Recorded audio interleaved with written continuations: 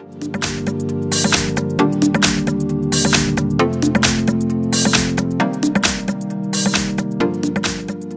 have Moto G6 Play, and let me show you how to enter the Fastboot and Bootloader mode on the following device. So at the very beginning, let's start by pressing the power key.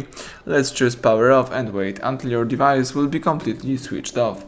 Afterwards, you need to use the following combination of keys, power key and volume down. So let's keep holding those two keys for a couple of seconds and release them as soon as Fastboot and Bootloader mode pops up. So here you can use the Fastboot. Here you've got a couple of useful information about your device, for example the serial number, the baseband and other stuff.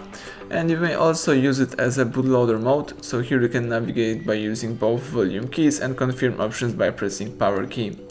Here you can restart to bootloader, you can enter recovery mode, you may power off the device, enter factory mode, open the barcodes, use BP tools, use QCOM, read the bootloader logs, switch tools mode, or simply start the device. In my case, let me start the device by pressing the power key.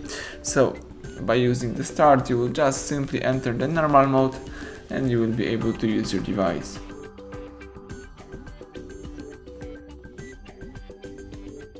Alright, the home screen pops up. Now you can unlock the device and start using your phone. Thank you for watching. Please subscribe our channel and leave thumbs up under the video.